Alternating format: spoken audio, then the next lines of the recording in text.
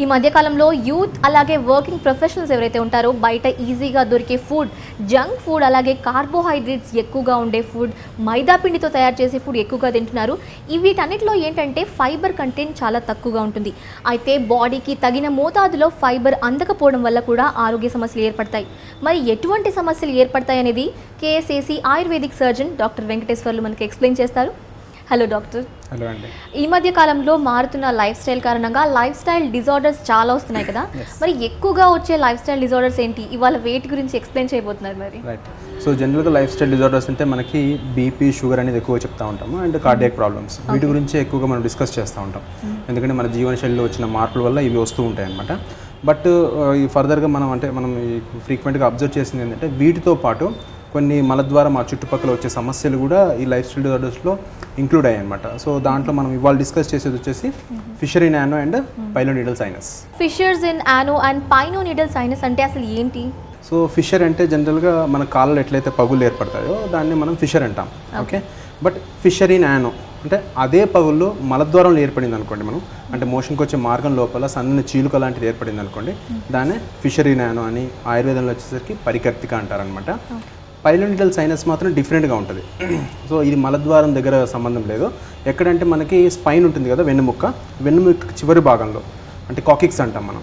Okay. ఆ వెన్నుముక్క యొక్క చివరి భాగంలో అండ్ బటక్స్కి పైన, రెండు బటక్స్కి యొక్క మధ్యలో ప్లేస్లో అండ్ వెన్నుముక్క యొక్క చివరి భాగంలో ఒక చిన్నని కురుపు లాంటిది ఏర్పడుతూ ఉంటుంది అనమాట. ఓకే. దాన్నే సైనస్ అంటారు, పైలోనిడల్ సైనస్ అంటారు. యాక్చువల్గా సైనస్ అంటే బ్లైండ్ ట్రాక్, అంటే బయట ఓపెనింగ్ ఉంటుంది, లోపలికి ఒక చిన్న హోల్ పడిపోతుంది అనమాట. ఓకే. సో ఆ బ్లైండ్ ట్రాక్ నుంచి మనకి ఆ హోల్ ఏదైతే బయట ఉందో అక్కడ నుంచి పస్ వస్తూ ఉంటుంది. సో ఎగ్జాక్ట్ లొకేషన్ ఎక్కడ ఉంటుందంటే మనకి ఆ స్పైన్కి కింది భాగంలో అండ్ బటక్స్కి పైన ఉంటుందన్నమాట. అండ్ దాన్ని పైలోనిడల్ సైనస్ అని ఎందుకు అంటారంటే ఇది రావడానికి గల కారణం వచ్చేసి నెస్ట్ ఆఫ్ హెయిర్ ఫాలికల్స్ అనేది మెయిన్ కారణం అనమాట. అందువల్ల దాన్ని పైలోనిడల్ సైనస్ అంటారు. ఓకే. సో ఈ సమస్యలు రావడానికి కారణాలు ఏముంటాయి అసలు? ఫిషర్ రావడానికి మాత్రము జనరల్గా మనం చేసే తప్పిదాలే కారణం అనమాట. సో ఫర్ ఎగ్జాంపుల్ మనం తీసుకునే ఆహార పదార్థాల్లో వాటర్ కంటెంట్ తక్కువగా ఉండడము అండ్ ఫైబర్ కంటెంట్ తక్కువగా ఉండడము. ఓకే. అండ్ జంతు సంబంధమైన ప్రోటీన్ ఎక్కువ తీసుకోవడం, అంటే నాన్ వెజ్ అది ఎక్కువగా తీసుకోవడం. ఓకే. వీటి వల్ల ఏమవుతుంది, మనకి కాన్స్టిపేషన్ వస్తుంది, మోషన్ అనేది ఫ్రీగా ఉండదు అనమాట. సో మోషన్ ఫ్రీగా లేనప్పుడు పేషెంట్ ఏం చేస్తారంటే దాన్ని బయటికి తీసుకురావడానికి ఎక్కువ స్ట్రెయిన్ చేయాల్సి వస్తూ ఉంటుంది. అలా స్ట్రెయిన్ చేసినప్పుడు ఆటోమేటిక్గా మనకి మలద్వారం లోపల చీలుక అనేది ఏర్పడుతుంది, ఎందుకంటే మలద్వారం అనేది చాలా సున్నితంగా ఉంటుంది. సో ఎప్పుడైతే పేషెంట్ హార్డ్గా ప్రెస్ చేస్తాడో ఆటోమేటిక్గా ఆ ఏరియాలో చీలుకపోతుంది అనమాట. సో ఆ విధంగా మనకి ఈ ఫిషర్ అనేది ఏర్పడుతుంది. బట్ పైలోనిడల్ సైనస్ మాత్రం డిఫరెంట్గా ఏర్పడుతూ ఉంటుంది. సో ఫర్ ఎగ్జాంపుల్ దానికి రావడం గల కారణాలు hormones, okay, and infection and continuous irritation, ఈ మూడు కూడా కారణాలు ఉంటాయి. హార్మోన్స్ వచ్చేసేసి ఎట్లా అంటే మనకి అంటే జనరల్గా మనం చూసే కేసెస్ని బట్టి మనము హార్మోనల్ ప్రాబ్లం కూడా అని చెప్తున్నాం. ఎట్లా అంటే జనరల్గా ఇది మనకి 18 to 35 years ఏజ్ మధ్యలో కనిపిస్తూ ఉంటుంది, అంటే ఆఫ్టర్ ప్యూబర్టీ ఏమవుతుందంటే మనకి సెక్సువల్ హార్మోన్స్ అనేవి ఎక్కువగా ఉంటాయి. ఓకే. సో సెక్సువల్ హార్మోన్స్ ఎక్కువగా ఉన్నప్పుడు మనకి ఆ ఏరియాలో హెయిర్ ఫాలికల్స్ అవి కూడా ఓపెన్గా ఉంటాయి అన్నమాట, బాగా ఎక్కువగా సీక్రెట్ చేస్తూ ఉంటాయి. ఓకే. సో ఆ ఏరియాలో హెయిర్ ఫాలికల్ అనేది ఓపెన్గా ఉన్నప్పుడు ఈజీగా ఇన్ఫెక్షన్ అనేది స్ప్రెడ్ అవుతుంది అనమాట. అదొక కారణం. రెండోది వచ్చేసి కంటిన్యూస్గా కూర్చోవడం వలన ఆ బటక్ ప్రాంతంలో బాగా ఇరిటేషన్ వచ్చేసి హెయిర్ ఫాలికల్స్ లోపలికి వెళ్ళిపోతాయి. ఓకే. ఇన్గ్రోయింగ్ అంటారు, లోపలికి పెరుగుతాయి అనమాట. పెరిగేసేసి లోపల పెరిగినప్పుడు మనకి అక్కడ ఇన్ఫెక్షన్ స్టార్ట్ అయిపోయి మళ్ళీ చిన్న గడ్డ లాంటిది ఏర్పడి అక్కడ నుంచి చీము వస్తూ ఉంటుంది అనమాట. సో ఆ విధంగా పైలోనిడల్ సైనస్ అనేది ఏర్పడుతూ ఉంటుంది. డాక్టర్, మనం fissures in యానో and పైనో needle sinus రెండు కూడా ఏ కారణాల వల్ల ఏర్పడతాయి అనేది మీరు ఎక్స్ప్లెయిన్ చేశారు కదా, అసలు ఎలా ఏర్పడతాయి ఇవి మరి? రైట్.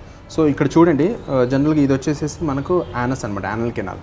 ఈ పై ప్రాంతాన్ని మనం రెక్టం అంటారు, ఇది వచ్చేసేసి యానస్. జనరల్గా మనం మోషన్ పాస్ చేయాలంటే ఇలా పాస్ చేయాల్సి వస్తుంది అనమాట. ఓకే. సో ఇందాక చెప్పిన కారణాలు ఉన్నాయి కదా, కాన్స్టిపేషన్ కారణాలు ఏవైతే ఉన్నాయో, అంటే మోషన్ ఫ్రీగా లేకపోవడానికి, అలాంటి కారణాలలో ఏమవుతుందంటే పేషెంట్ ఎక్కువ స్ట్రెయిన్ చేసినప్పుడు ఏమవుతుందంటే ఇలా మోషన్ పాస్ అయినప్పుడు ఇది యానస్, ఈ ప్రాంతంలో ఇక్కడ మనం చూస్తున్నారు కదా, ఇది చీలుక అనమాట. ఇలా లోపల ప్రాంతం చినిగిపోయినప్పుడు మనకి మోషన్కి వెళ్ళినప్పుడు బాగా నొప్పి మంట అనేది కలుగుతూ ఉంటుంది అనమాట. సో దీనే యానల్ ఫిషర్ అంటారు. అయితే ఇదే దాంట్లో ఇది అక్యూట్ కండిషన్, అంటే జనరల్గా మనకి బాగా మోషన్ పాస్ చేయగానే చినిగిపోయి బాగా నొప్పి ఉందనుకోండి, దాన్ని అక్యూట్ కండిషన్ అంటారు. క్రానిక్ అంటే ఇదే బాధతోని పేషెంట్ 2 సంవత్సరాలు 3 సంవత్సరాలు బాధపడుతూ ఉంటాడు.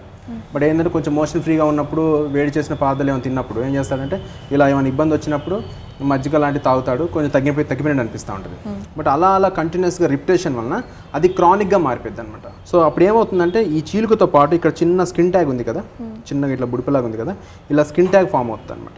దీన్ని సెంటినల్ పైల్ అంటారు, ఆర్ సెంటినల్ స్కిన్ ట్యాగ్ అంటారు. ఓకే, అదేవిధంగా ఇక్కడ లోపల యానల్ వాల్స్ ఉంటాయి, అవి కూడా కొంచెం ఎన్లార్జ్ అవుతాయి అనమాట. దాన్ని యానల్ ప్యాపిల్లే అంటారు. పైనో నీడల్ సైనస్ అనేది ఎలా ఏర్పడుతుంది మరి? సో జనరల్గా ఏంటంటే పేషెంట్ ప్రజెంటేషన్ ఇది వచ్చేసి వెన్నుపూస యొక్క చివరి ప్రాంతము, ఇవి 2 బటక్స్ అనమాట. సో వెన్నుపూస యొక్క చివరి ప్రాంతము అండ్ బటక్స్, ఈ రెండింటి మధ్యలో ఇట్లా ఫోల్డ్ ఉంది కదా, దీన్ని నాటల్ క్లెఫ్ట్ అంటాం. సో ఈ ప్రాంతంలో కానీ చిన్న కురుపు లాంటిది కనిపించిందంటే 100% that is a pilonidal sinus. Okay, ఎందుకు ఏర్పడుతుంది? చూడండి, ఈ పేషెంట్ మొత్తం కూడా హెయిర్ ఫాలికల్స్ ఎక్కువగా ఉన్నాయి కదా. ఓకే, సో ఏమవుతుందంటే పేషెంట్ కంటిన్యూస్గా కూర్చున్నప్పుడు కరెక్ట్గా టెయిల్ బోన్ మీదనే కూర్చుంటారు ఎవరైనా సరే. సో ఎక్కువగా కూర్చోవడం వలన ఆ ప్రాంతంలో బాగా ఇరిటేషన్ వస్తుంది అనమాట. ఇరిటేషన్ వచ్చేసేసి ఈ ఏరియాలో ఉన్న స్కిన్ బాగా ఎలాంగేట్ అవుతుంది, బాగా సాగుతుంది అనమాట. సాగినప్పుడు ఏమవుతుంది, అక్కడ ఫాలికల్ కూడా వెడల్పోతుంది. సో ఈజీగా ఇన్ఫెక్షన్ స్ప్రెడ్ అవుతుంది. రెండో, ఇందాక చెప్పాను కదా, hormones, sexual hormones after puberty sexual hormones ఎక్కువ ఉండడం వల్ల ఈ హెయిర్ ఫాలికల్ ఏదైతే ఉందో కొంచెం ఎక్కువగా ఓపెన్ అయి ఉంటుంది అనమాట. సో ఈజీగా ఇన్ఫెక్షన్ స్ప్రెడ్ అవుతుంది. అండ్ కంటిన్యూస్గా కూర్చోవడం వల్ల ఈ హెయిర్ ఏదైతే ఉందో ఈ హెయిర్ ఇట్లా ఇన్గ్రోయింగ్ అవుతుంది అనమాట. ఇన్గ్రో అయినప్పుడు లోపలికి ఇన్ఫెక్షన్ పోయేసేసి ఈ ఇట్లా చిన్న గడ్డలాగా స్టార్ట్ అవుతుంది. కానీ మనకి ఇట్లా చిన్న కనిపించేది కురుపే, బట్ ఏంటంటే ఇది ఇలా లోపల దాకా ఉంటుంది, అంటే అండర్లైన్గా ఇంకొక ట్రాక్ ఉంటుంది అనమాట. సో ఇలా బయట ఒక ఓపెనింగ్ అండ్ లోపల ఒక ట్రాక్ లాగా ఉంటుంది కాబట్టి దీన్ని సైనస్ అంటారు, బ్లైండ్ ట్రాక్. సో ఈ ఏరియాలో ఏర్పడి కారణము హెయిర్ కాబట్టి దీన్ని పైలోనిడల్ సైనస్ అంటారు. అండ్ మోర్ ఓవర్ ఏంటంటే ఇది మేల్స్లో ఎక్కువగా ఉంటుంది. ఎందుకంటే ఫర్ ఎగ్జాంపుల్ మేల్స్ యొక్క హెయిర్ చూసారనుకోండి, వాళ్ళ హెయిర్ బాగా థిక్గా ఉంటుంది comparatively females. And more over దీనికి జీప్ డ్రైవర్స్ డిసీజ్ అంటారు. జీప్ డ్రైవర్స్ ఎవరైతే జీప్ నడుపుతూ ఉంటారో వాళ్ళకి ఎక్కువ కనిపించింది అనమాట. ఎందుకంటే సెకండ్ వరల్డ్ వార్లో జనరల్గా కొన్ని కేసులన్నీ కూడా స్టడీ చేయడం జరిగింది అప్పుడు, 2వ ప్రపంచ యుద్ధంలో. అక్కడ ఏంటంటే ఎక్కువ మందికి ఆ జీప్ డ్రైవర్స్ నడుపుతున్నప్పుడు హంప్స్ మీద నడుపుతూ ఉంటారు కాబట్టి కంటిన్యూస్ ఇరిటేషన్ వల్ల ఈ ఏరియాలో ఏర్పడింది అనమాట. సో దీన్ని 1880లో కనుక్కోవడం జరిగింది అప్పుడు. సో ఆ విధంగా దీన్ని మనం చేస్తాం కాబట్టి దీన్ని అంటే ఈ ఏరియాలో ఏర్పడుతుంది కాబట్టి దీన్ని పైలోనిడల్ సైనస్ అంటారు. డాక్టర్, ఈ 2 సమస్యలు ఏర్పడితే వాటి లక్షణాలు ఎలా ఉంటాయి మరి? సో ఫిషర్ ఇన్ యానోలో జనరల్గా కాన్స్టిపేషన్ అనేది మేజర్ కాజిటివ్ ఫ్యాక్టర్ కదా, అంటే పేషెంట్ మోషన్ పాస్ చేసినప్పుడు ఎక్కువ స్ట్రెయిన్ చేయాల్సి వస్తూ ఉంటుంది. అప్పుడు ఏంటంటే ఆ ఏరియాలో మీకు చెప్పాను కదా చినిగిపోతుందని, ఎప్పుడైతే మనకు ఆ ప్రాంతంలో చినుగుతుందో పేషెంట్ మోషన్ పాస్ చేయాలంటే సివియర్ పెయిన్ ఉంటుంది అనమాట. సో జనరల్గా పేషెంట్ ఈ సిమ్టమ్ రాగానే ఫస్ట్ పైల్స్ ఉన్నాయనుకుంటాడు. ఏదైనా సరే యానస్లో రక్తం పడ్డా నొప్పి వచ్చినా ఫస్ట్ గుర్తొచ్చేది పైల్సే అనమాట, అది జనరల్ కామన్ టర్మ్. కాకపోతే ఏంటంటే ఇలా నొప్పి వస్తుంది, మోషన్ పాస్ చేసిన తర్వాత చాలాసేపు వరకు మంట ఉంటుంది అంటే 100% అది ఫిషర్ ఉండే అవకాశం ఎక్కువగా. సో ఈ ఫిషర్లో మెయిన్ కనిపించేది మోషన్కి వెళ్ళినప్పుడు severe pain, cutting type of pain ఉంటుంది అనమాట. అంటే తర్వాత పేషెంట్ మోషన్ పాస్ చేయాలంటే భయపడతాడు వెళ్ళాలంటే కూడా. సో ఆ కండిషన్ వస్తుంది, దాన్ని ఎక్యూట్ కండిషన్ అంటారు, ఎక్యూట్ ఫిషర్ ఇన్ యానో అంటారు. ఓకే, దీంట్లోనే క్రానిక్ ఫిషర్ అని చెప్పాను కదా. సో ఇలా వస్తూ పోతున్నప్పుడు ఏంటంటే బయట నుంచి ఏదో సిరప్ తెచ్చుకుంటాడు, మోషన్ ఫ్రీ అవడానికి వేసుకుంటాడు, డల్కోలాక్స్ టాబ్లెట్స్ ఏవో వేసుకుంటాడు, మోషన్ ఫ్రీ అవుతుంది, కొంచెం మజ్జిగ తాగుతాడు, కొబ్బరి నీళ్ళు తాగుతాడు, తగ్గిపోయింది అనుకుంటాడు. ఓకే, బట్ ఏమవుతుందంటే అప్పటికప్పుడు తగ్గుతుంది, మళ్ళీ మాత్రమే అవుతుంది అంతే. యా, సో దాని తర్వాత మళ్ళీ క్రానిక్గా మళ్ళీ ఎప్పుడో మళ్ళీ మోషన్ హార్డ్గా వచ్చిన మళ్ళీ చీలుతూ ఉంటుంది. ఇలా చీలినప్పుడు అక్కడ స్కిన్ ట్యాగ్ పెరుగుతుంది అనమాట. అంటే పేషెంట్ మోషన్ పాస్ చేసిన తర్వాత వాష్ చేసుకున్నప్పుడు చేతికి ఒక స్కిన్ లాంటివి తగులుతూ ఉంటుంది. సో దాన్నే పైల్స్ అనుకుంటారు. ఓకే, బట్ అదేంటంటే sentinel pile, sentinel skin tag అంటారు. సో ఇవి ఫిషర్లో కనిపిస్తూ ఉంటాయి సిమ్టమ్స్ ఎక్కువగా. ఓకే, పైలోనిడల్ సైనస్లో మాత్రం ఈ మనకి ఏదో చెప్పానో బటక్ పైన ఒక సన్నని పింపుల్ లాంటిది ఏర్పడుతుంది. పింపుల్ లాంటిది ఏర్పడి అక్కడ నుంచి చీమ్ వస్తూ ఉంటుంది అనమాట. ఒక్కొక్కసారి ఆ క్లోజ్ అయింది అనుకోండి, ఆ సర్క్యూట్ ఆ ఓపెనింగ్ అనేది క్లోజ్ అయిపోయింది అనుకోండి, లోపలంతా చీమ్ పట్టేసేసి సివియర్ పెయిన్ ఉంటుంది అనమాట. పెయిన్ ఉండి ఒక్కోసారి జ్వరం కూడా వస్తుంది. సో ఆ విధంగా పైలోనిడల్ సైనస్లో లక్షణాలు ఉంటాయి. ఒక పేషెంట్ మీ దగ్గరికి వచ్చిన తర్వాత ఇవే సమస్యలు అని చెప్పి నిర్ధారించడానికి ఎటువంటి మెడికల్ ఎగ్జామినేషన్స్ చేస్తారు మీరు? డాక్టర్ దగ్గర రాగానే ఫస్ట్ పేషెంట్ ఏదైతే సిమ్టమ్స్ చెప్తాడో, అంటే ఫిషర్లో వచ్చేసరికి ఏమో మోషన్కి వెళ్ళినప్పుడు బాగా నొప్పి మంట అని చెప్పడం, అది చెప్పగానే డాక్టర్కి ఆల్మోస్ట్ డయాగ్నోస్ అయిపోతుంది అనమాట. మరి థింగ్ ఈజ్ ఏంటంటే మనకి ఆ మలద్వారం లోపల పేషెంట్కి ఎప్పుడైతే ఫిషర్ ఏర్పడుతుందో ఆ హోల్ అంతా కూడా బాగా సన్నబడిపోతుంది అనమాట. యానల్ స్పాజమ్ అంటారు. ఓకే, సో ఆ స్పాజమ్ ఏమైనా ఉందా, లేదు స్కిన్ ట్యాగ్ పెరిగినప్పుడు చెప్పాను కదా క్రానిక్ యానల్ ఫిషర్ అంటారని. సో ఆ స్కిన్ ట్యాగ్ ఏమైనా ఉందా చూడాలంటే ఒకసారి డాక్టర్ సింపుల్ ఎగ్జామినేషన్, జస్ట్ పేషెంట్ని లెఫ్ట్ సైడ్ పడుకోబెట్టేసేసి చిన్న ఎగ్జామినేషన్ చేసినట్లయితే క్లియర్గా మనకు తెలిసిపోతుంది. ఓకే, ఫిషర్ ఎంత పెద్దగా ఉంది ఏంటి. ఓకే, అదే కాకుండా లోపల హోల్ అనేది సన్నబడ్డదా, యానల్ స్పాజమ్ స్టెనోసిస్ అంటారు, అదేమైనా ఏర్పడి ఉందా, లేదు అక్కడ ఏమైనా స్కిన్ ట్యాగ్ లాంటిది ఏమైనా పెరిగి ఉందా అనేది ఫిషర్లో క్లియర్గా తెలిసిపోతుంది. దానికి ఏం ఫర్దర్గా వేరే దగ్గరికి వెళ్ళి చేయించుకోవాల్సిన అవసరం లేదు. మెషినరీ ఏం అవసరం లేదు, ఫిషర్కి అవసరం లేదు. పైలో నీడల్ సైనస్కి మాత్రం కావాల్సి వస్తుంది అనమాట. ఓకే, డాక్టర్ ఎగ్జామినేషన్తో పాటు సింపుల్ ఎక్స్రే సైనోగ్రామ్ అని ఉంటుంది అనమాట. ఎక్స్రే తీస్తారు. ఇప్పుడు చెప్పాను కదా బయట బటక్స్ మధ్యలో ఒక చిన్న హోల్ ఉంటుందని, ఆ హోల్ నుంచి ఒక డై పుష్ చేస్తారనమాట. పుష్ చేసేసి ఎక్స్రే తీస్తారు. ఎక్స్రే తీసినప్పుడు ఏంటంటే మనకి ఆ డై అనేది ఎంత దూరం పోతుందో తెలిస్తే మనకి ట్రాక్ సైజ్ యొక్క ఎంత పెద్దగా ఉంది అనేది మనకు దాంట్లో క్లియర్గా తెలిసిపోతుంది పైలో నీడల్ సైనస్లో. ఒక్కొక్కసారి ఏంటంటే మల్టిపుల్ ట్రాక్స్ ఉన్నాయి. ఇందాక చెప్పింది ఒక చిన్న ఓపెనింగ్ కాకుండా ఒక్కోసారి 2-3 ట్రాక్స్ ఉంటాయి, 2-3 ఓపెనింగ్స్ ఉంటాయి. అలాంటున్నప్పుడు మాత్రం ఒక్కోసారి ఎంఆర్ఐ కూడా చేయించుకోవాల్సి వస్తుంది, ఎంఆర్ఐ పెల్విస్ చేయించాల్సి వస్తుంది. ఈ రోజు మనం తెలుసుకున్నటువంటి ఈ 2 లైఫ్ స్టైల్ డిజార్డర్స్కి ఆయుర్వేదంలో ఎటువంటి పరిష్కారాలు అందుబాటులో ఉన్నాయి? ఆయుర్వేదాలు ఏంటంటే బెస్ట్ మెడిసిన్స్ ఉన్నాయి. మాత్రావస్థి అని ఒక ప్రొసీజర్ ఉంటుంది. ఆయుర్వేదిక్ మెడికేటెడ్ ఆయిల్ని మనము యానస్లోకి ఇచ్చేస్తాం అనమాట. ఇచ్చేసినప్పుడు ఏమవుతుందంటే ఆ ఆయిల్ యొక్క మెడిసిన్స్ వలన ఆ లోపల ఉన్నటువంటి ఫిషర్ మారడమే కాకుండా, ఆ పుండు అనేది మారడమే కాకుండా అక్కడున్న స్పింక్టర్ అనేది కొంచెం లూజ్ అవుతుంది. సో ఎప్పుడైతే స్పింక్టర్ లూజ్ అవుతుందో ఫిషర్ అనేది ఆటోమేటిక్గా దానికి బ్లడ్ సప్లై అనేది బాగా పెరిగిపోతుంది, తొందరగా మానిపోద్ది అనమాట. మాత్రావస్థి టెక్నిక్. అదే కాకుండా ఓరల్గా కూడా కొన్ని మందులు ఉంటాయి. ఓకే, సో ఆ మందులు కూడా ఇవ్వడం జరుగుతుంది. ఇచ్చినప్పుడు ఏంటంటే మోషన్ ఫ్రీగా ఉండడమే కాకుండా అట్ ది సేమ్ టైం అక్కడ ఉన్నటువంటి ఫిషర్ ఏదైతే ఉందో అది మానిపోతూ ఉంటుంది. ఇది అక్యూట్ కండిషన్లో చేస్తాం. ఇందాక చెప్పాను కదా క్రానిక్ అని, అక్కడ స్కిన్ ట్యాగ్ అనేది పెరుగుతుందని. ఒకవేళ అలా స్కిన్ ట్యాగ్ కానీ పెరిగి ఉన్నట్లయితే దానికి మనము క్షారసూత్ర అని ఒక ప్రొసీజర్ ఉంటుంది అనమాట. ఎట్లా అంటే ఆ స్కిన్ ట్యాగ్ ఒక చిన్న థ్రెడ్ అప్లై చేయడం జరుగుతుంది. దానివల్ల ఏమవుతుందంటే ఆ స్కిన్ ట్యాగ్ అనేది పడిపోతుంది. ఎప్పుడైతే ఈ స్కిన్ ట్యాగ్ అనేది మనకు పోతుందో ఆటోమేటిక్గా ఆ ఫిషర్ అనేది తొందరగా మానిపోద్ది అనమాట. సో తర్వాత మనం ఏమైనా మెడిసిన్స్ ఇచ్చినా అండ్ మాత్రావస్థ ఇందాక చెప్పిన ఆయిల్ ఇచ్చినా కానీ ఎగ్జాక్ట్గా అక్కడ పనిచేసేసి తొందరగా ఫిషర్ మానుతుంది అనమాట. పైలో నీడల్ సైనస్కి మాత్రం క్షారసూత్ర టెక్నిక్ అంటే ఇందాక చెప్పాను కదా ఓపెనింగ్ ఉంటుందని, ఆ ఓపెనింగ్ నుంచి ఎంత దూరం పోతుందో చూసుకొని అక్కడ ఓపెన్ చేసేసుకొని రెండింటికి కలిపి థ్రెడ్ వేయడం జరుగుతుంది అనమాట. Kshara sutra is WHO approve technique. యాక్చువల్గా వరల్డ్ హెల్త్ ఆర్గనైజేషన్ వాళ్ళు దాన్ని అప్రూవ్ ఇచ్చారు. Best technique. అంటే పేషెంట్కి దాంట్లో ఎలాంటి హాస్పిటలైజేషన్ అట్లా ఏం అవసరం లేదు. Just simple procedure. ఓపీలో మనకు ఒకసారి ఎగ్జామినేషన్ చేసిన తర్వాత కొన్ని ఇన్వెస్టిగేషన్ రాస్తామో వాటి ద్వారా డయాగ్నోస్ చేసుకొని పేషెంట్ మన దగ్గర జస్ట్ సింపుల్ లోకల్నెస్ తీసిచ్చేసి ఏదైతే ట్రాక్ ఎలా ఉందో ఆ ట్రాక్ని పట్టేసేసి మనం థ్రెడ్ వేయడం జరుగుతుంది. ఇవి కొన్ని వీక్స్లో సిట్టింగ్స్ ద్వారా చేస్తాం. వీక్లీ వన్స్ మనం ఆ థ్రెడ్ చేంజ్ చేస్తూ ఉంటాం. దానివల్ల ఆ ట్రాక్ అనేది కంప్లీట్గా కట్ అవడమే కాకుండా లోపల నుంచి కూడా కంప్లీట్గా హీల్ అయిపోతుంది బాటమ్ నుంచి. తర్వాత ఆ ఓపెనింగ్ ఉండడం కానీ అట్లాంటివి కానీ కనిపించదు. అడ్వాంటేజ్ ఏంటంటే పేషెంట్ తన యాక్టివిటీస్ తను చేసుకోవచ్చు. దీనికి ఏమి హాస్పిటలైజేషన్ ఉండి అట్లా ఉండాల్సిన అవసరం లేదు. ఓకే, సో ఈ సమస్యలు అనేటివి పూర్తిగా 100% క్యూరబులేనా? డెఫినెట్గా. ఎందుకంటే మనకి మోడర్న్ సర్జరీకి వెళ్ళినట్లయితే దీంట్లో ఎందుకు రికరెన్స్ వస్తుంది, ఎందుకు ఆయుర్వేదం బెస్ట్ అంటే ఈ ఫిషర్ ఏదైతే ఉందో కరెక్ట్గా మలద్వారం లోపల ఏర్పడుతుంది కాబట్టి ఆ మలద్వారం చుట్టుపక్కల స్పింక్టర్స్ ఉంటాయి. స్పింక్టర్ యొక్క మెకానిజం ఏంటంటే మనం మోషన్ వచ్చినప్పుడు ఎప్పుడైనా బయట ఉన్నాము మనకు మోషన్ వస్తుంది కొంచెం ఆగబట్టుకున్నట్టు ఉంటుంది ఒక 5 minutes 10 minutes. బట్ ఒక్కసారి మనం మోడర్న్ సర్జరీకి వెళ్ళినట్లయితే దాన్ని ఫుల్గా వైడ్ చేయడం వలన అండ్ అక్కడ ఉన్న స్పింక్టర్ కట్ చేయడం వల్ల స్పింక్టరాటమీ అంటారనమాట. ఫిషర్లో వాల్ చేసే సర్జరీ. అలా చేయడం వల్ల ఏంటంటే అక్కడ స్పింక్టర్ బాగా లూజ్ అయిపోతుంది అండ్ హోల్ కూడా లూజ్ అయిపోతుంది అనమాట. సో పేషెంట్ మోషన్ వచ్చిందంటే ఆపుకోలేడు, ఇంకా అలాంటి పరిస్థితి వస్తుంది. అది లైఫ్ లాంగ్ ఉంటుంది ఇంకా పేషెంట్కి. సో అలా కాకుండా ఆయుర్వేదం ద్వారా మనం చేసినట్లయితే ఈ ఫిషర్ని ఈజీగా ట్రీట్ చేయొచ్చు. పైలో నీడల్ సైనస్కి ఎట్లా అంటే ఆ ప్రాంతం జస్ట్ ఏదైతే ట్రాక్ ఉందో ఆ ట్రాక్ కింద నుంచి మొత్తం అంతా సాక్రమ్ బోన్ వరకు కూడా మొత్తం లేపేయాల్సి వస్తుంది వాళ్ళు సర్జరీలో. అలా తీసేసినప్పుడు ఏంటంటే పేషెంట్ కూర్చోలేడు, నిలబడలేడు, పేషెంట్ ఎప్పుడు కూడా బోర్లా పడుకొని ఉండాల్సి వస్తుంది అది హీల్ అయ్యే వరకు. ఓకే, సో హాస్పిటలైజేషన్ చాలా అవసరం పడుతుంది. పేషెంట్ ఇంట్లో ఎప్పుడు పడుకొని ఉంటాడు కాబట్టి తన ఎకనామికల్గా కూడా ప్రాబ్లమ్స్ ఉంటాయన్నమాట. అండ్ మోర్ ఓవర్ ఏంటంటే అది హీల్ అవుతూ మళ్ళీ కానీ లోపల డెడ్ స్పేస్ అట్లనే ఉండిపోయి పైన అతుక్కుపోయింది అనుకోండి ఆ ట్రాక్ అనేది అలానే ఉండిపోయి మళ్ళీ రికరెన్స్ వస్తూ ఉంటుంది అనమాట. సో దీంట్లో ఏంటంటే సింపుల్ టెక్నిక్ క్షారసూత్ర విధానం ద్వారా మనం చేసినట్లయితే బాగా తగ్గించవచ్చు. సో మోడర్న్ చికిత్సా విధానాల్లో ఉండే సైడ్ ఎఫెక్ట్స్ ఏవి కూడా ఆయుర్వేద చికిత్సా విధానంలో ఉండమంటారా డాక్టర్? డెఫినెట్గా అండి. ఇప్పుడు పైలో నీడల్ సైనస్ చూద్దాము. సో ఎక్కడైతే మనకి ఇది ఉంటుందో ఈ సైనస్ని కంప్లీట్గా ఇట్లా ఓపెన్ చేయడం జరుగుతుంది పెద్దగా. అది మోడర్న్ సర్జరీలో ఇంత పెద్దగా ఓపెన్ చేస్తే పేషెంట్ పడుకోలేడు, కూర్చోలేడు, చాలా ఇబ్బంది పడాల్సి వస్తుంది అన్నమాట. అండ్ హీల్ అయ్యేటప్పుడు ఏంటంటే ఇక్కడ కంప్లీట్గా మాంతూ వచ్చేసి పైన తొందరగా అతుక్కొని పోతుంది, లోపల స్పేస్ అలానే ఉండిపోతుంది అనమాట.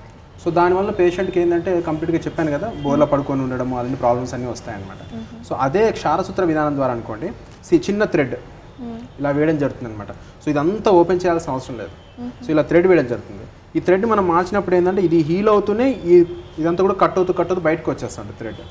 సో దానివల్ల ఏంటంటే ఇది కంప్లీట్గా హీల్ అయిపోతుంది. అండ్ క్షారసూత్రకు ఉన్న బెస్ట్ ప్రాపర్టీ ఏంటంటే దానిపైన ఆల్కలిన్ pH ఒక మెటీరియల్ ఉంటుంది అనమాట, దాని యొక్క pH 11 ఉంటుంది. సో అది వేయడం వల్ల ఏంటంటే లోపల ఉన్నటువంటి ఏదైతే డెబ్రిస్ ఉంటుందో లేకపోతే హెయిర్ ఫాలికల్స్ ఏమైనా ఉంటాయో అవన్నీ డిస్ట్రక్ట్ అవుతాయి అండ్ హీలింగ్ మెకానిజం కూడా చాలా ఎక్కువగా ఉంటుంది. అది అండ్ ఫిషర్కి వచ్చేసరికి ఇందాక చెప్పాను కదా, మీకు అక్కడ ఉన్న స్పింక్టర్ అనేది డ్యామేజ్ కాకుండా సింపుల్ మనం మాత్రావస్థ అనే విధానం ద్వారా ఈజీగా ట్రీట్ చేయొచ్చు. ఒకవేళ స్కిన్ ట్యాగ్ అట్లా ఉంటే క్షారసూత్ర అప్లై చేసినట్లయితే స్కిన్ ట్యాగ్ పడిపోతుంది అండ్ ఫిషర్ అనేది ఫాస్ట్గా హీల్ అవుతుంది.